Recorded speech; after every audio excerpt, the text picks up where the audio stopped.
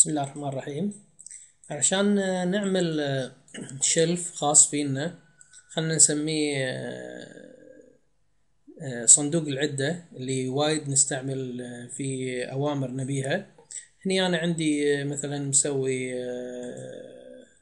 شلف خاص فيني في أوامر مختصرة، كلها حاطها هني حق عدة شغلات. بس الحين إذا بنسوي مثلا شلف خاص فينا، نقدر نضغط هني على السهم هذا اللي تحت، نقول له نيو شلف، نختار نيو شلف، نعطيه اسم، أي اسم نعطيه. أوكي، راح يعطينا شلف فاضي.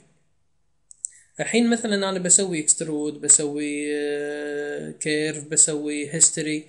فبدال لا أروح مثلا الحين هنسوي كرييت بوليجن سفير، نضغط 5.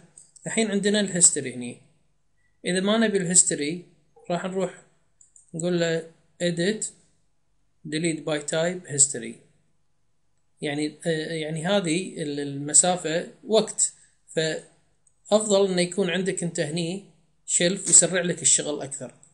فإذا بنحط الهيستوري هني، الهيستوري هذه نبي نحطها هني بالشلف هذا، تصير مثل بutton عندنا. نقدر نضغط كنترول مع شيفت، نظل ضاغطين كنترول مع شيفت، ونروح edit، نقول له delete by type، ونضغط history. راح نشوفها، نشيل ايدنا خلاص، راح نشوف الهيستوري هني موجودة. الحين لو نلاحظ فيه هيستوري هني على الاوبجكت هذا، فيه هيستوري. اذا ضغطنا طقة واحدة خلاص راح الهيستوري، انشال الهيستوري ماله. اوكي، الحين هذا الهيستوري. في بعض المرات يصير انك انت البوفيت ما يصير سنتر وايد. اذا بالموديلنج راح تشوف وانت قاعد تسوي موديلنج البوفيت مو بالسنتر، فانت تبيه بالسنتر عشان تلفه، علشان تتحكم فيه.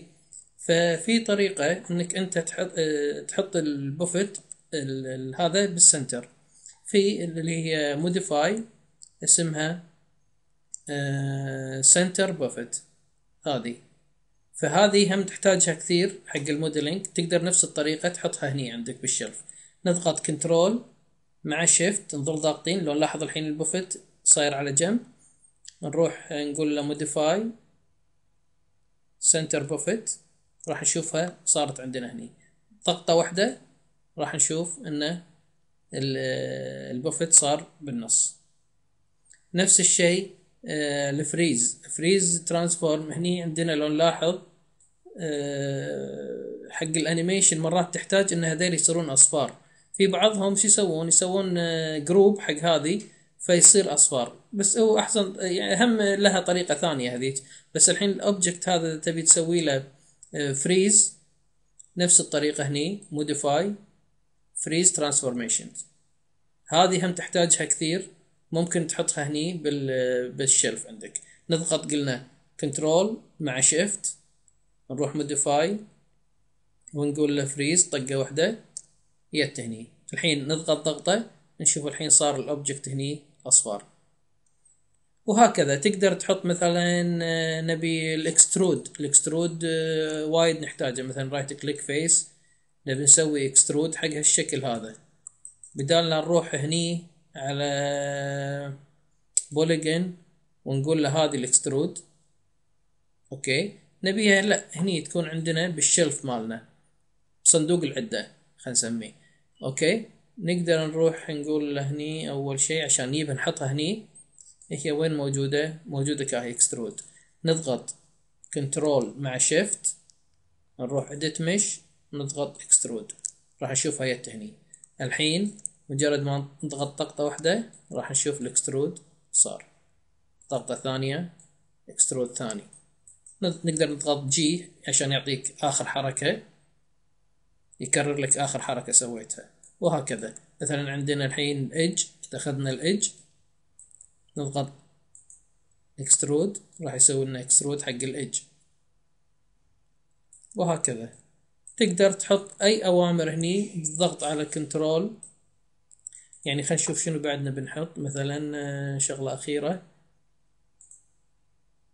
اي مثلا نحتاج اللوب هذه، نبي نسوي لوب مثلا عندنا نسوي كيوب مثلا. اوكي نبي بالنص هني خط لوب عليه. فاذا رحنا الحين على التست نبي نحطها هني الاداة هذه، وايد نستعملها خاصة بالموديلنج. فموجودة هني هي بالاديت ميش انسيرت ايدج لوب. اوكي نقدر اول شيء نضغط كنترول مع شيفت ونروح اديت ميش ونقول له انسيرت لوب، طقة واحدة كاهي طلعت عندنا هني. الحين مجرد ما نطق طقة نقدر هني نروح على اي ايدج يحط لنا سوالنا لوب سيركل. هني نفس الشيء نقدر نحط لوب. الحين اذا ضغطنا خذنا الفيسز، خذنا الفيس اللي فوق، عاد قلنا له اكسترود، سوالنا اكسترود. جينا هني قلنا له اكسترود، سوالنا اكسترود.